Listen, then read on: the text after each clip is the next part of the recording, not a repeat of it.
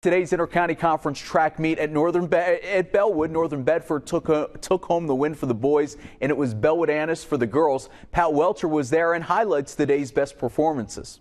Who says you can't have student sections at track meets? These Bellwood kids clearly fired up for the 7th annual ICC Championship meet. Let's get started with the boys' 3,200 meter relay, where it's Northern Bedford coming through with an 8.36.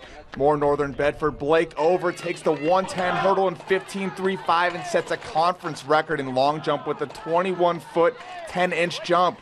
I'm competitive, so I want to beat all my records, and I also want to beat everyone else. Girls long jump, Juniata Valley's Faith Leadery took first with 15.5. Yeah, I couldn't believe it either. Back to the track where Darren Sipes dominated, taking the 400 in 52.56 and the 100 in 11.36. No wind at all. If any, it's a little bit of a tailwind. It was a pretty good run. Girls 400, Whitley Fury, a meet record with 59.59, and Ellen Crook continued her dominance, taking the mile in 5 minutes 32 seconds in the 800 and 32.5. We had prom on Saturday, so that was an all-day event, and we were dancing all night, so I'm feeling it. I'm feeling my legs a little bit today. Now I asked Ellen Crook what she thought was more exhausting, a night at prom or a mile race. She said she wasn't sure. She was doing a lot of dancing at prom, so she might have to lean that way.